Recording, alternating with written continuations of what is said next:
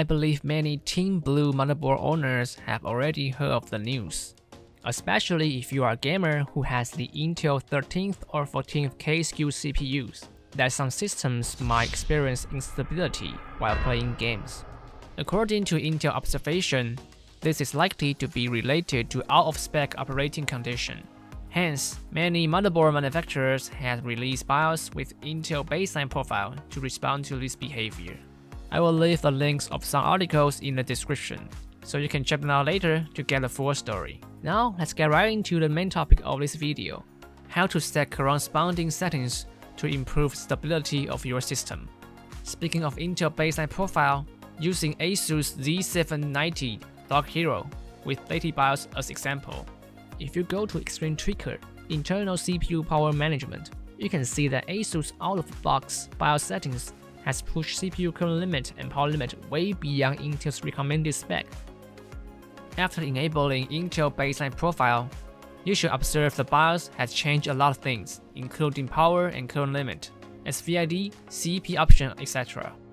Until now, MSI hasn't released new BIOS to enable Intel baseline profile, but instead, they post a guide showing the workaround. First, go to overclocking and look for CPU cooler tuning.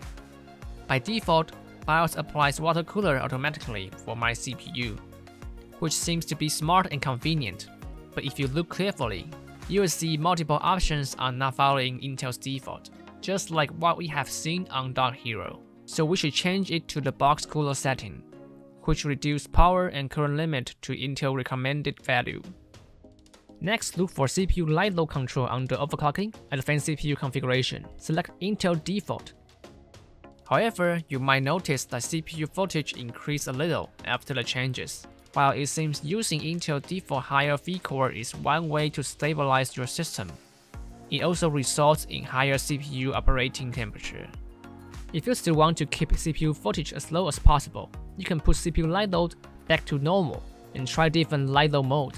The smaller the number leads to lower CPU core voltage. Keep testing until you find the most stable light load mode for your system. For advanced users, you can input CPU AC load line directly. After tuning the CPU to follow or partially follow Intel spec, it is expected that performance will drop slightly, since motherboard does not offer that extra juice to push the performance.